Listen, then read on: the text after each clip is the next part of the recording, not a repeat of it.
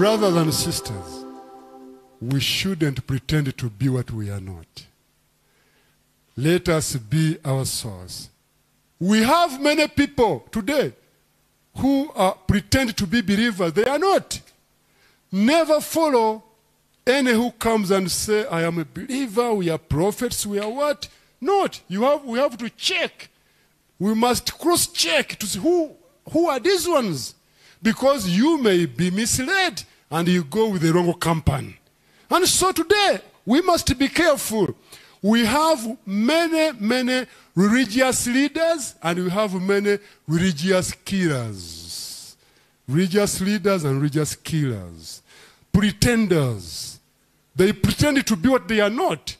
And so, we shouldn't be lured. Younger people, there are many people all over. And today, we are not lacking preachers, but we are lacking those who preach the real gospel.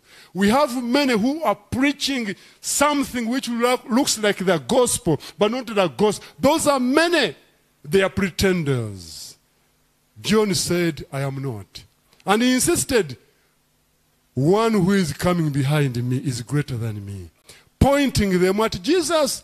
Brothers and sisters, let us point at Jesus.